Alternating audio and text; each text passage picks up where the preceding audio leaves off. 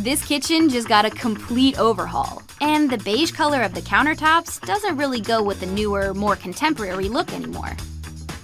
Instead of springing for pricey new countertops, upgrade the ones that are there for under $150. That's right, we are going to paint those bad boys.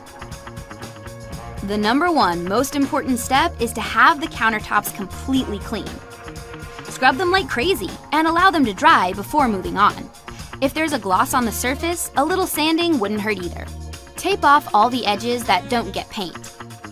This paint does not budge, so getting it on the sink would not be very good for the new look.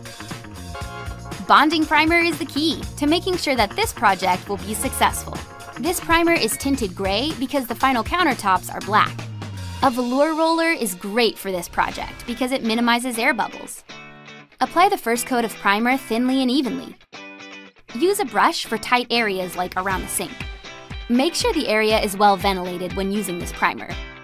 It does not smell the best. It also dries very quickly, so work in small areas and only pour out what you need from the quart. Apply 2 coats of primer before moving on. We let each coat dry a couple of hours in between. The next coat is jet black. Most types of paint will work for this, but oil paint creates a more durable surface once it's dry.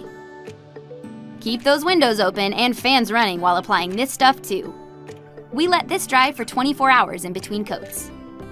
After 2 coats of black, it's time to get creative. Sponge on small portions of the black paint to add a bit of texture. This gives dimension and a real stone look to the countertops. Once that's dry, add some veining with some gray chalk paint and a small artist brush. Paint diagonally and spin the brush. This gives a more natural vein look. Immediately use a dry brush to mix in the veining. Chalk paint dries very quickly and works great for this faux finish. It helps to have a photo of marble to reference while doing this. Just keep adding layer upon layer of paint until it has lots of texture and only hints of veining, like the inspiration. Keep sponging, veining, and adding layers of gray, white, and black until the counters have a look of marble. Once everything is dry, use a velour roller again to apply polyurethane. Add it thickly at first, then smooth it out in different directions to get any brush strokes out. After 2 coats of poly, this project is done.